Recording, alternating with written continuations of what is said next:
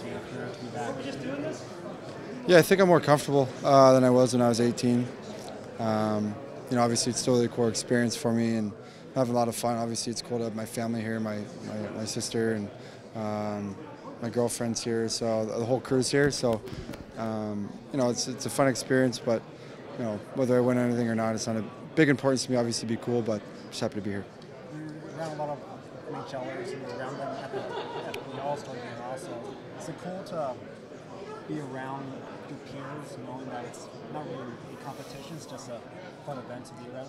Yeah, it is. I mean, it's cool that some of the best players in the league are here. I feel fortunate to be a part of those names, and I think a lot of these guys are deserving of awards since they're nominated, and they've done great things. So it's on the ice, but also off the ice. So a lot of good people here and a lot of good players. How were you able to take your game to the next level this year? Experience, I think. I mean, my 5th year. I wanted to kind of reestablish myself as a top player, and obviously a couple tough seasons for myself and the team that I wanted to bounce back from, and I thought I did like the rest of the team. You have something to prove. It seems like Taylor had something to prove. You guys both, helped your teams to massive point improvements. You sort of see the parallels between yourself and him. I mean, I know Anze's also in the running, but between you and Taylor specifically on your seasons, how they sort of ran, on similar tracks.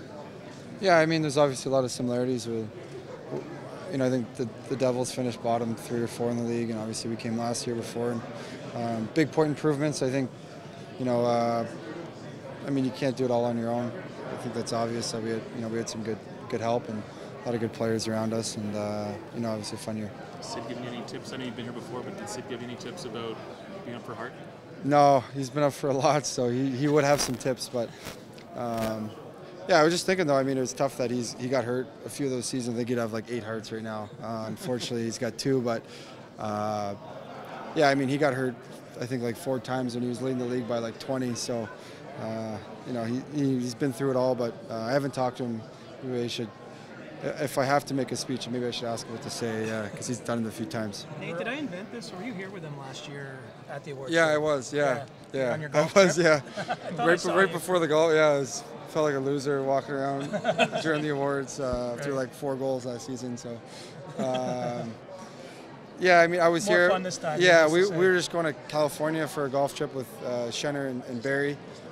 So I think he came the day of and left the same night. So in and out, yeah. So we went on like a little golf trip after. So we all came and acted like pigeons the whole time. I saw you back there with the Broncos a little bit. What goes through your mind when you meet some of those kids and talk with them a little bit? Yeah, you feel very remorseful. I mean, it's you don't know exactly what to say, but they're all very positive right now, and I didn't know what kind of mood they'd be in.